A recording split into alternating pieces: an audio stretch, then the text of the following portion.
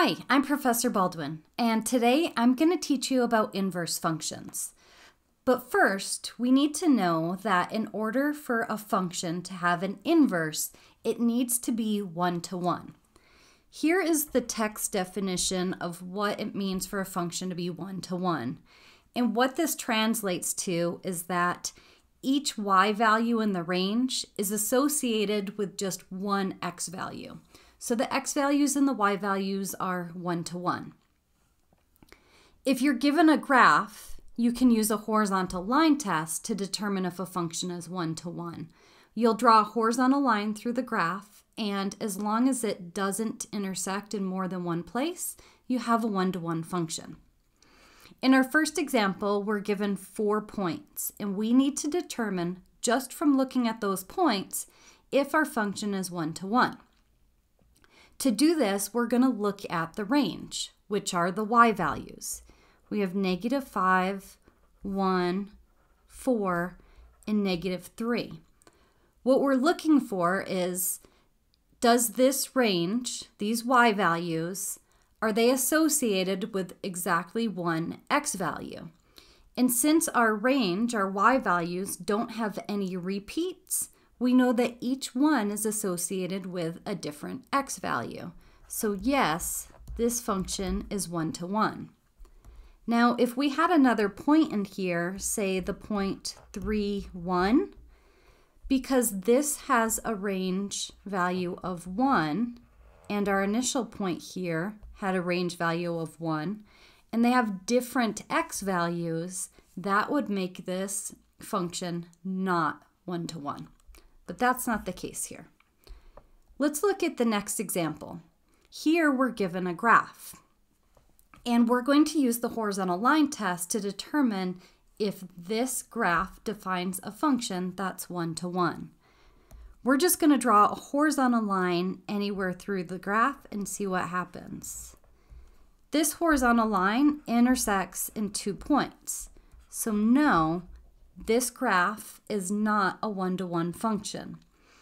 Or you can see that when y equals 2, this range value here, we have an x value equal to -1, and we have an x value equal to 1.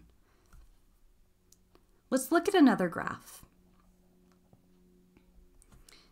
Here we can draw a horizontal line, and notice that we intersect in only one point. Therefore, this graph is of a one-to-one function. So now that we know what one-to-one functions look like and how to find them, we're going to use that information to help us find inverses. So if f is a one-to-one function, then g can be the inverse of f. And both of these conditions need to be true. So the composition of f and g evaluated for x needs to equal x. Likewise, the composition g of f of x also needs to equal x. And keep in mind that it needs to be true based on the restrictions of the domain. In example 4, we need to determine if the two provided functions are inverses. So what we need to do is evaluate the composition. So we're going to start with t of v of x. So remember what that means. We're going to substitute in our v function for x in our t function. So we'll have 4 over, here we substitute in for that x, we put our v function, minus 1. Now let's slowly simplify. We want a common denominator here, so we're going to change 1 to x over x. Now this will allow us to simplify that denominator because we can combine the numerators of the denominator. That's kind of crazy to say. Let's simplify the numerator of our denominator some more. Those x's will simplify out, and we're left with 4 over x. Remember, this is equivalent to 4 over 1 times x over 4. And these 4's simplify to 1. So here we're left with x. So the first composition checks. Now we need to look at the composition v of t of x. So remember, you're substituting your t function into your v function. So we'll have 4 over x minus 1 plus 4 over 4 over x minus 1. Let's get a common denominator here in the numerator, and that would be the x minus 1. And our denominator can stay the same. We're going to simplify our numerator. I'm going to actually combine them as well as distribute this 4 at the same time. So we'll have 4 plus 4x minus 4. And again, that denominator stays the same. Continue to simplify the numerator. The 4's simplify, so we have 4x over x minus 1, 4 over x minus 1. Let's change this to multiplication. So we have 4x over x minus 1 times x minus 1 over 4. Notice what simplifies. The x minus 1 in the denominator and the numerator become 1, and the 4's here become 1.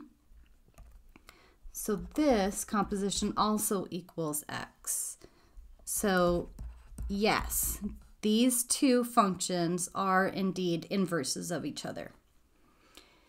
Now, what if you're given a function and you've determined that it's 1-to-1, or you've been told that it's 1-to-1 and you need to find the inverse? Well, there's 4 steps that you follow to find the inverse of a function. And here are those 4 steps. And we'll go through those as we solve example 5. In example 5, we're given a 1-to-1 function and we need to find the equation for the inverse.